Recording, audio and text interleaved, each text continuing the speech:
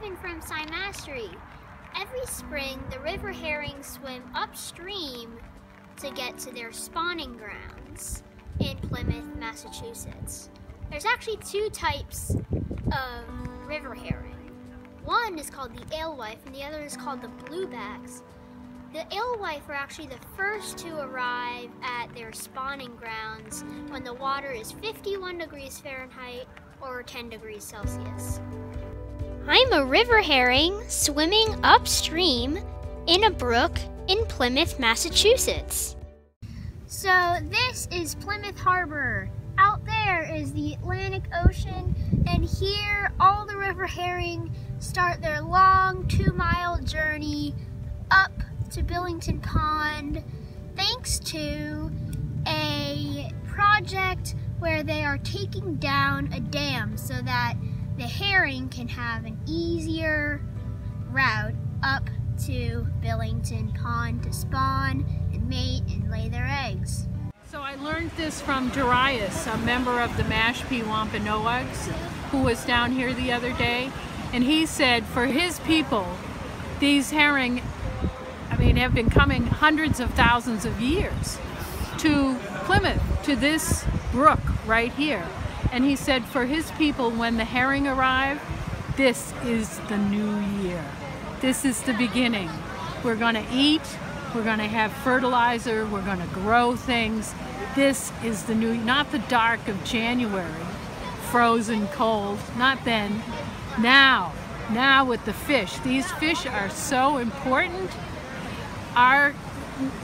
Taking the dam down upstream has taken federal money, state money, and town money. It's been an enormous, enormous project so that more fish, the guys from the fisheries department would come with buckets and scoop the fish out from a little further upstream and put them in the truck and drive them further up so they could get to Billington Sea.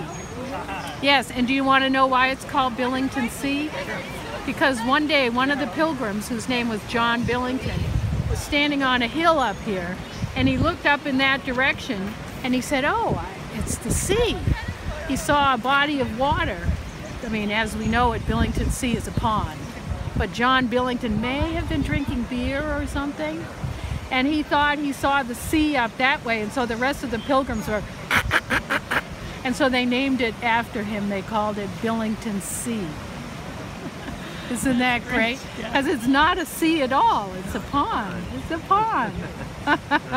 These fish right here, they have spent the last few weeks swimming here from Nova Scotia.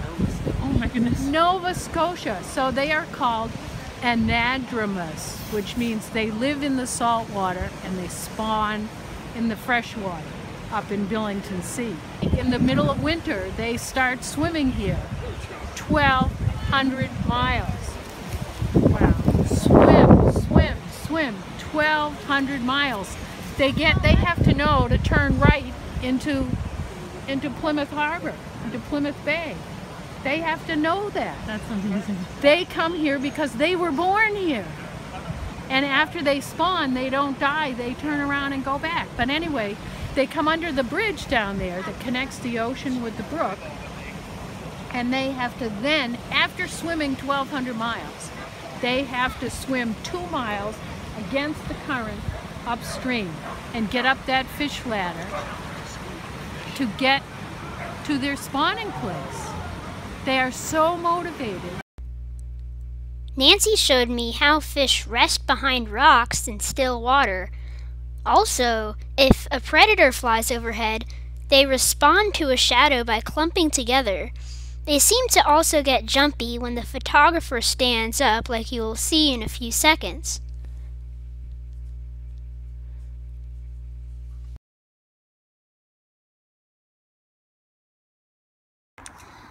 The herring gain 80 feet in elevation from the harbor to Billington Sea, which is actually a pond, which is 2 miles. Imagine being in a wave pool. So when people are in wave pools, they just swim and they don't go anywhere because you have a current going against you're swimming. Now imagine the strength you would need to actually get somewhere in a wave pool and not stay in the same spot. So that's what the herring are doing. And they're doing that for about 2 miles. The herring arrived here April 21st, 2019, when scientists counted 20,000 fish in this pool. The rate at the top of the fish ladder was 500 every 10 minutes. It's great that the population is increasing because they have been a threatened species in the past.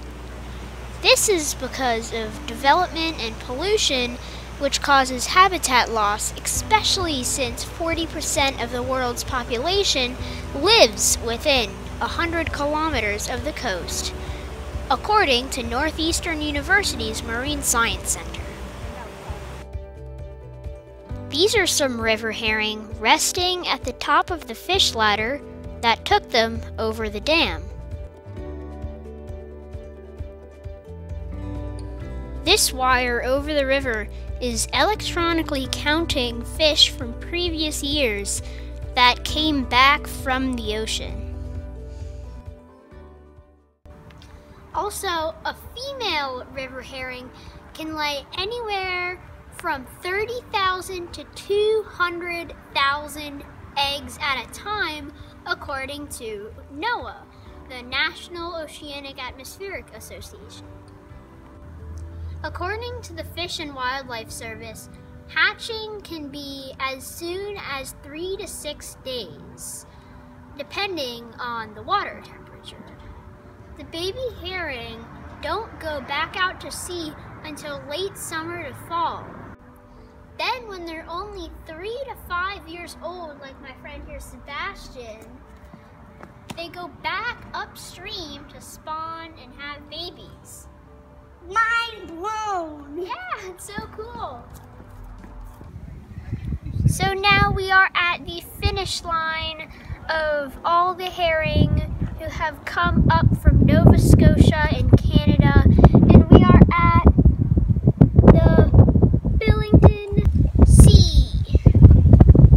This is where they have come to spawn and mate and lay their eggs. And then when the baby herring hatch, they'll come all the way back down to the ocean. They can't mate and lay their eggs at the ocean. There's too much rapidly moving water, too many dangers, so they come all the way up here upstream to mate and lay their eggs.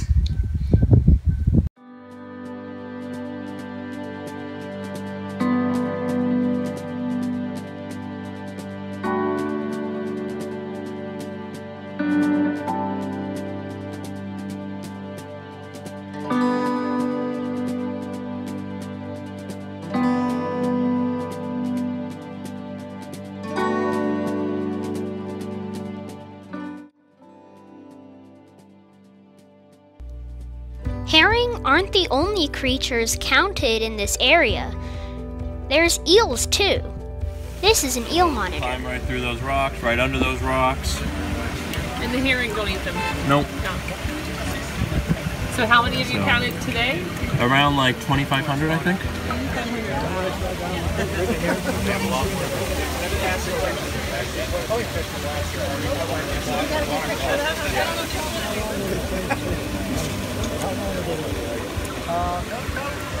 So we scoop them from this box, and then we'll put them in a bucket like that, and then we'll just transport them by the bucketful right across the street there. Thank you for watching another video from SciMastery. Make sure to check out all the resource links in the description, and I'm going to remind you to share the video and subscribe. Yeah, and if you don't know already, SciMastery stands for Science, Math, and History. Tell me in the comments, what should I SciMastery next? And Sebastian here can tell us a little bit about foxes. He loves foxes. You want to tell us a little about foxes? Do you know foxes never hibernate? Yeah, we all thought that foxes hibernated, but they don't hibernate. That's a cool thing to know. Thank you for watching. Bye.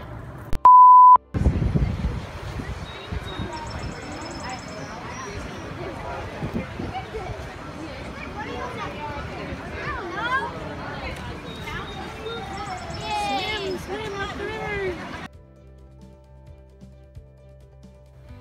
And do that and get 2 miles.